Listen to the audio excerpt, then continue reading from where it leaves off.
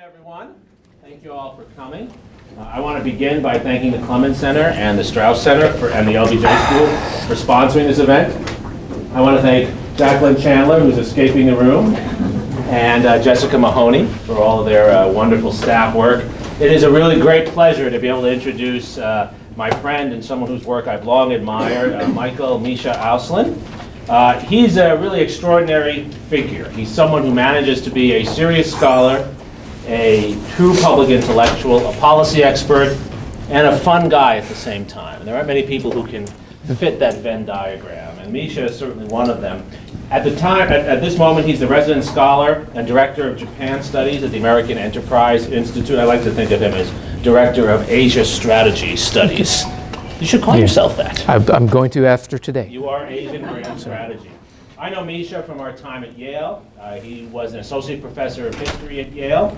And in addition to his many, many writings that I know you've read in the Wall Street Journal, the National Review, and many other publications, he is the author of two superb books that I recommend to you. Two books I have read and that I can say are worth your reading. And some of you will have them on your comps lists, Kazushi, to read.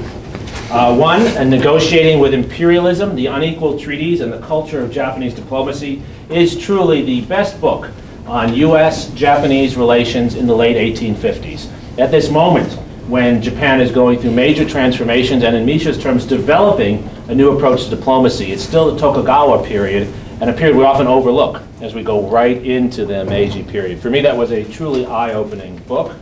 And then he, more recently, in 2011, published Pacific Cosmopolitans, autobiographical in some ways. In a way. A cultural history of U.S.-Japanese relations, which wonderfully spans from the 19th century to the present, and includes some of the most important figures of the 20th century, like Babe Ruth in it.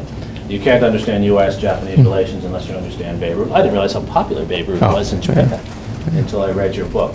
Misha today is going to talk to us about strategic issues in Asia. There's no one better to do this. We're very proud to have him here. Please join me in welcoming Misha. Thank you. Jeremy, thanks so much. Thanks for all of you for coming out. I really appreciate it. It's my first time in Austin. It's my first time at the university, but I've always had a very warm spot in my heart for UT Austin because I really wanted to be a graduate student here. And that did not work out because of a different path that I chose to take. But when I was 20 plus years ago looking at places I wanted to go, this was right at the top of my list. So I feel that I could check this off the bucket list. I'm here, and it's exciting to be with you all and talk a little bit, I guess. And I mean, I know this is what Clements Center does, so I hope this is what you guys want, and I hope it's going to be value added, but bring you a little bit of the DC mindset. So I'm not going to talk as an academic because I no longer really pretend to be one, though I was trained as one and my heart is still with the academy in many ways, but my body is in DC. And DC has enough troubles and challenges today that I think anyone in DC has to put all of their efforts into really trying to figure out the way forward in an increasingly dangerous world. Which is somewhat ironic when you're talking about Asia, given Ukraine and given ISIS and Iraq and given Iran and given Syria, and you can go off the checklist and name it. Trying to talk about the strategic challenges of Asia is a little bit like trying to sell life insurance to a healthy 17-year-old. No one wants to listen to you. They think they're fine. You know, everything's good, it's copacetic, it's Pacific, we don't have to worry about it, and you're out there trying to get people ahead of the curve, which is the very last thing DC ever is ahead of the curve. I mean, DC by definition is a reactive place, and there are good reasons for that. I mean, when you are a status quo power, you are reactive for many good reasons. You are also reactive for many bad reasons. The problem is the world isn't in stasis. And what you find is when you cross into that magical permeable barrier called the Beltway, and you get inside the Beltway, the presumption in DC is that whatever we do here not only is, you know, perfect and important to guide the rest of the country, but we can act as though there are no external influences. I mean, I know it's crazy to think of it in that way because everyone in DC is saying, well, what do we do about ISIS? Well, what do we do about Ukraine? But the debates themselves in DC don't partake of a recognition that actually, it's sort of like the Heisenberg principle, right? You look at something, and as you're looking at it, you're moving it just by your very act of looking at it. So we went through 18 months, actually more than 18 months, but I just remember 18 months, 24 months of the most incredible angst-ridden discussions on both the right and the left about how much do we cut the military.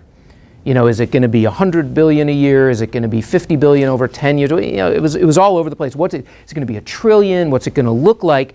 And never once in any one of those discussions was there even an angle of the mindset that said, you know, as we're talking about this and doing it, what is actually the effect going to be on the outside world? How does the rest of the world look at this? And I took that as a lesson in how DC gets so consumed with what it considers to be the process of governing, though I don't think anyone who really would look at the process would think of it as such, but what it considers to be the process of governing versus the policies that it's really adopting and how those are affecting the outside world. And I think you do see it I'm sure you see it with every administration, particularly right now. I think you see it with the Obama administration, which has been so internally focused, for example, on things like Syria. And again, it's odd to think about it because it's an external issue, but so internally focused that there was no perception that if you, for example, draw a red line and then you don't want to enforce it, and then you say you're gonna kick it over to Congress, and then you want to give it to the UN and to the Russians, that all of that has effects on the outside.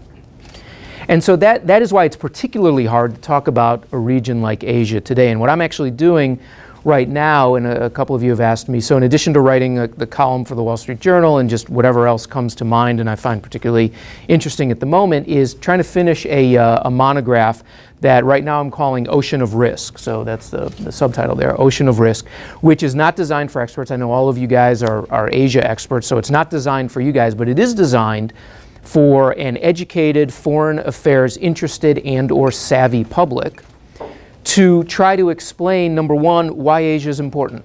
And believe it or not, you have to make that case in DC. You wouldn't think you'd have to, but you do have to make that case in DC.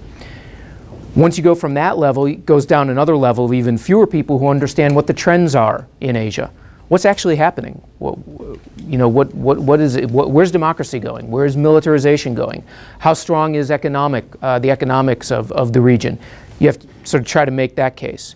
Then talk about why all of that is important, and then put it into a context of what does it mean for the United States. So this is a book that will be written for a generalist audience, but an audience that it should be thinking about the world, because I would argue that the very long run for the United States, when I say very long run, I don't mean eternity, but you know, the next 2 generations or so is going to be dependent in terms of our standing and status in the world, our economic health, our political influence, certainly the degree to which we maintain and uphold commitments around the world is going to be tied to Asia. In doing that, you have to break down a lot of different boundaries, again, in DC, but also outside in the way we think about Asia. I don't know how you guys do it here, so hopefully in about 10 seconds you will tell me. But when I was at Yale, you know, we divided it. There was the East Asian, what we call it, East Asian languages and cultures, or whatever we called it. Then there was South Asian. The orphan stepchild is always Southeast Asia. No one really knows, you know, where do you put it in, because it's neither fish nor fowl. But you then translate that up to government. We have an Assistant Secretary of East Asia and the Pacific. We have a National Security Council Director for Asia who deals with essentially East Asia. Then you go over to the Defense Department, and we have an Assistant Secretary for Asian and Pacific Affairs who actually goes from Japan over to Afghanistan.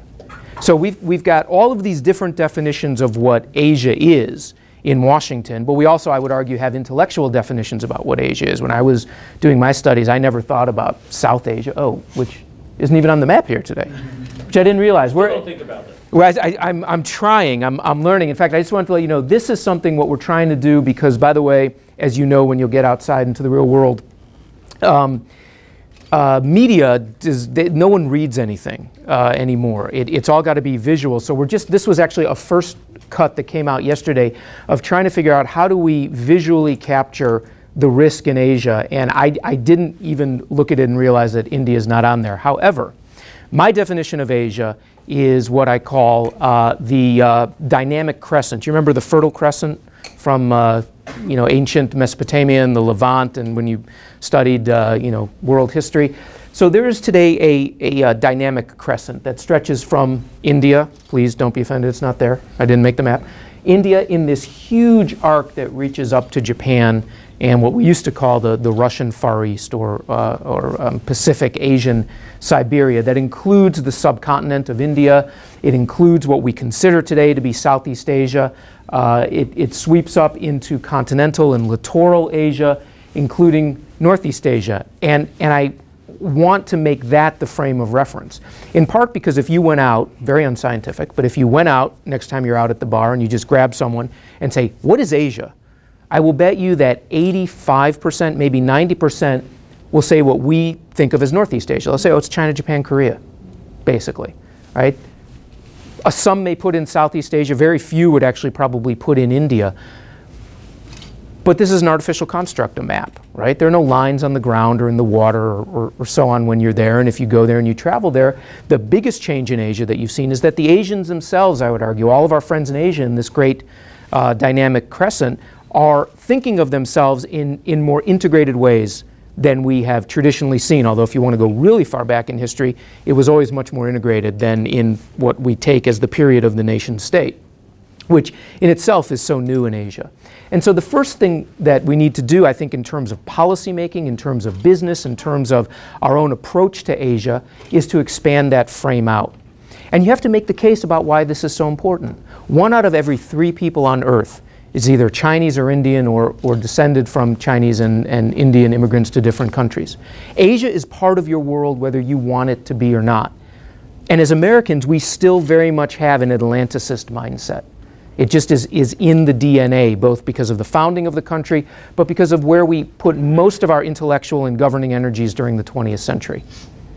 But the 21st century, I think, is going to be very different. And when you look around the globe, the one area of the globe that has the most opportunity, as well as some of the most significant challenges for the United States, as well as for the world, is Asia. And so I'm trying to capture on a broad front the economic, the political domestic, the political foreign, and the security challenges that we're really not paying attention to. So again, if you're looking at ISIS, or you are looking at Ukraine, this looks like one of the most peaceful regions in the world right now. In fact, this is where you sort of want to put your attention, because it looks like we've got nothing but success here. There's no wars, right? There's no beheadings. There is no country taking over the territory overtly of another country. And so the presumption is that we really don't have to pay that much attention. Again, don't forget, you put yourself in that Washington mindset. We will turn to this area when there is a crisis and we need to respond, which is a really, really bad way of doing business. It's the way we do it, but it's a bad way of doing business. But if you peel back the layer, if I had sort of, maybe that's how I'll do it next time. You have sort of translucent layers. You remember those old sheets? You guys are probably too young. You used to peel it back and, you know, it would show the body and it would show the skin and then the bones and then all the organs. But if you peeled this back, like I'd have a first layer and it says, Asia's great.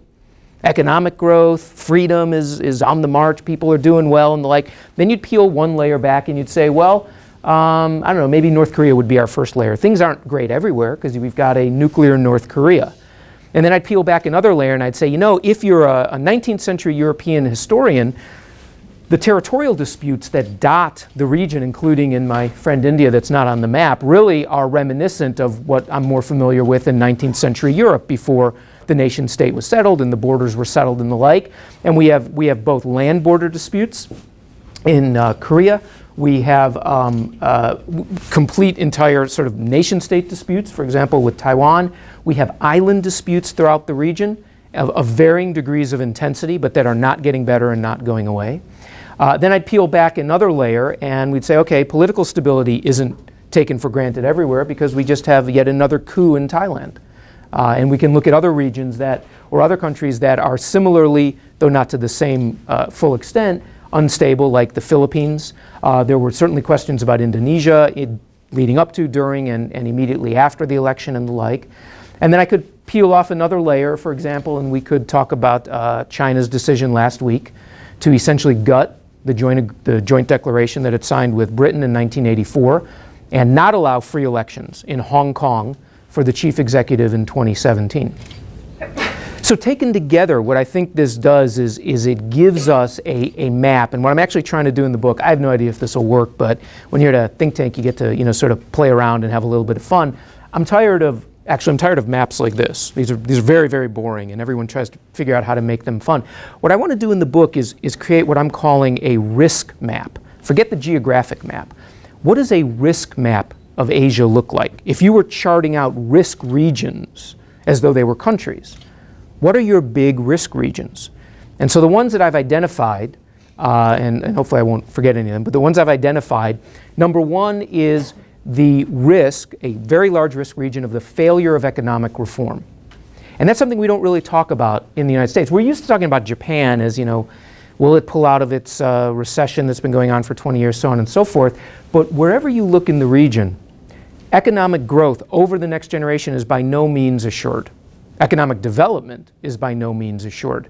Whether you're a developed country like Japan or South Korea that is facing the problem of transitioning into a post-industrial future with a shrinking population, whether you are a sort of mixed economy like China where you have wealthy enclaves on the coast and much more poverty in the interior, and enormous problems throughout society, whether you're a developing country like Indonesia or Vietnam.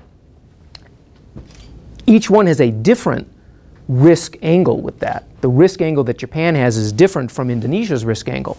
But a risk region, to think of it in these terms, is the failure of economic reform, the failure to solve the manifold problems. And so I talk about them. Another risk region I haven't quite figured out how to deal with entirely yet is demographics. I'm not quite sure where to put it. But demographics is a different type of risk region because everyone in Asia faces two sides of a demographic problem. They adopt one side or the other. Either you have too many people or you have too few people. If you're in Indonesia, if you're in India, you have too many people. If you're in Japan, South Korea, Singapore, Hong Kong, you have too few people. If you're in China, you've got a lot of people, but you're soon going to start having fewer people. So I'm trying to figure out exactly how we would identify and map out demographics as a risk region, because it seems to me to lie in that space between economics and politics. It bleeds over into both. Clearly, all of the discussion in China about maintaining growth rates while not maintaining growth rates that are too high is to ensure that you continue to bring people up into the middle class, that you provide the jobs for the 8 million college students who graduate every year, so on and so forth. So you've got an economic problem, but it's also a political problem. Worker dissatisfaction and unrest, people who are demanding more local autonomy and the like. It sits somewhere in the middle, and so I'm trying to figure out, maybe if we were thinking of a 19th century European map, it's a little bit like Alsace-Lorraine, right? It sits in between two great powers, but it in itself is somewhat of a, it's an independent variable, but it is one that you don't treat by itself because of its spillover effects. Which then leads us into the next big risk region, which is what I'm calling unfinished political revolution throughout the region. And I know it's a little bit odd to think of, because you look at Japan, seems to be pretty settled, seems like South Korea's turned the corner and the like. Certainly, if you look at China, you would say, well, the revolution's over, communists won, and they're keeping hold on power. But as a historian, this is where it's very dangerous to be a historian in DC, I've learned. You're always aware of the unending flow of history. Nothing's ever done. DC wants it done. Pass that budget, everything's done. Let's start afresh. It's hard to think that way. But it seems to me that you could conceive of another very large risk region in Asia as the unfinished political revolutions, again, with everyone having a slightly different angle. So in Japan, I think it's an open question, to be honest, to be really sort of on the edge radical about it, whether democracy in Japan will succeed. I mean, if you are going into 20 plus years of economic stagnation, a swing in the electorate giving all the power to one party and then to another party in a desperate hope to solve your economic problems and ensure that you have a stable social future, if you have a sort of tapped out electorate that is extremely cynical and no longer believes that tomorrow is going to be better than it is today, I'm certainly not willing to say that the game of democratic evolution in Japan has changed. There could be some guy on a white horse waiting to ride in. It's happened before in the past. But that's how the problem of mature economies and mature societies have to deal with that. On the other hand, China. By no means, I think, could we argue that the Chinese Revolution is finished. I mean, is it finished in terms of who governs today? Yes. But is that the end all and be all of Chinese history? Of course not. And in fact, I think that's why Hong Kong is so important. The decision about Hong Kong is so important because it was a message that certain types of evolution are not going to be allowed in territory that China considers its own or is controlled by China. And Beijing, which has for years wooed Taipei, had absolutely no qualms about having that message sent as clearly and as brusquely as possible. So if you're Taiwanese and you're thinking, how close do we want to get? Is it going to be okay? Could we maintain our style of life and have a sort of a Hong Kong style, one country, two systems? That announcement last week should have sent shivers up and down your spine, and Beijing didn't care. But it seems to me that by no means is the political revolution in Beijing in China finished. And it's much easier when you look at Thailand. That's obviously going on today. You look at newer countries that are struggling with opening up what seem to be effective democratic processes to true competition. For example, Singapore. For example, Malaysia. Indonesia seems like it's turned the corner. Nonetheless, it is an ongoing risk area, I would argue, because we are, as a famous US president once said, only one generation away from tyranny every time. It's harder to think of that here at home. It's a lot easier to think about it when you look at the potential of military intervention, for example, or a much shorter historical period in which the benefits of democracy have been understood, accepted, and debated by a populace versus the question of very quick fixes. Isn't it better to have a quick fix? And this sort of boils down into that large question of, is Asia's future free or is it authoritarian? Which system works better? That's one way of looking at it. I'd like to put it in this large risk, this risk environment, this risk region. That leads to a third one, however, one that is sort of increasingly intertwined with it, which is the risk of a lack of effective regional political mechanisms. So you've got the risk of domestic politics, but you have the risk of foreign politics as well. For Americans, I think it's often very hard, not for you guys because you deal with it, but it's often very hard to look at Asia and say, well, why isn't it like Europe? Maybe not the Europe of right now because that doesn't look so great, but why isn't it Europe? Why doesn't it have a NATO? Why doesn't it have an EU? Why doesn't it have even a UN, though it's global, but we very much think of it in sort of European Atlanticist terms. Why can't they all just get along, to use another phrase? And compared to 20 years ago, there's much more of that. But if you want to look at it in terms of functional levels, there's very little that ties the Asian nations together in ways that we think of that sort of stable, settled regions work. There's no more fear about a Franco-Russian war, right? And there's no more questioning over who owns Alsace-Lorraine or who solved the Schleswig-Holstein problem, right? But in Asia, right now you have Japanese and Chinese planes and boats facing off against each other, sometimes daily, but repeatedly, and they've been doing it for years. You have down in the South China Sea the same thing. And again, I'll talk about the security in a second, but what we see from there and what we see from all of this interaction is that there are no political mechanisms. It's a huge risk region. If you go to Jakarta, and you're going to be stuck in traffic, so you have a lot of time as you very slowly inch your way down the main boulevard. But eventually you'll see this building hidden behind trees and high wrought iron fences. That's the headquarters of ASEAN. And it's a perfect, is it a metaphor? I don't know what it is. A perfect symbol. Thank you, that's it. I can't use those terms. It's a perfect symbol of how ineffective ASEAN is at the end of the day. It's in some ways it's the only game in town. It's the sort of convener, and it's got all these different sub-mechanisms going on, ASEAN +3, ASEAN +6, ASEAN Regional Forum.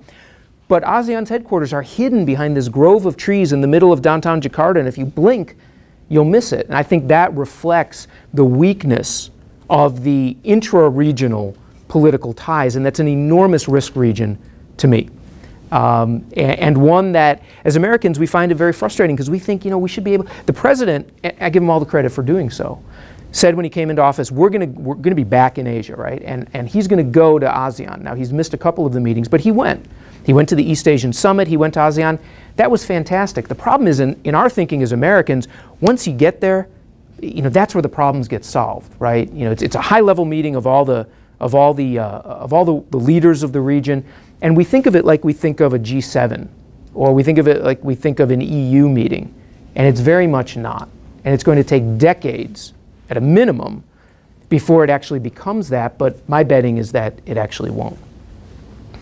That leads me naturally into the last risk region. I think I've covered them all. The last risk region, which is security.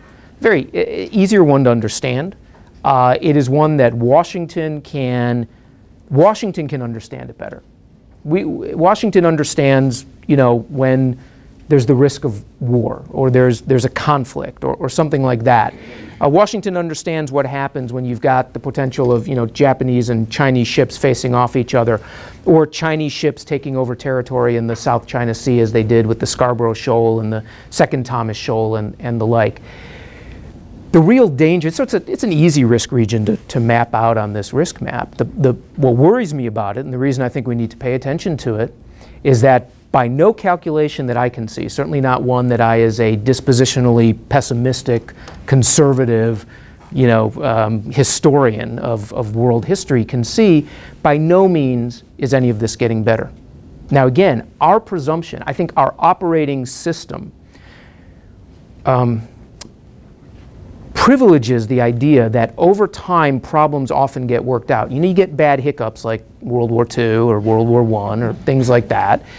But in general, we have a very Whiggish view of history. Things get better. People learn to live together. You get better, more effective organizations. It's in the immediate short-term diplomatic side, it's what I call the dialogue dependency trap. We feel we must continue talking.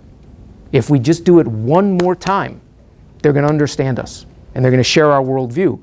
We say that every single time we get involved with North Korea. It's like Lucy and Charlie Brown in the football. North Korea is Lucy, we're Charlie Brown. The nuclear negotiations are the football, and she yanks it away every time, and we land up flat on our back and say, next time I'm going to kick that football.